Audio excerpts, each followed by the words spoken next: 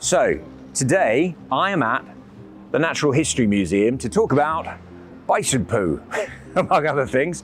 So the reason why I'm here is because the Blean project obviously is all around what happens when you let some large herbivores loose in British woodland for the first time in 12,000 years or so, and the impact that has on the environment. Changes the wildlife, changes the plant life, changes the very soil. And we're going to be having a chat with a microbiologist about what is actually going on in the ground as a result of the Bison project. It's going to be exciting.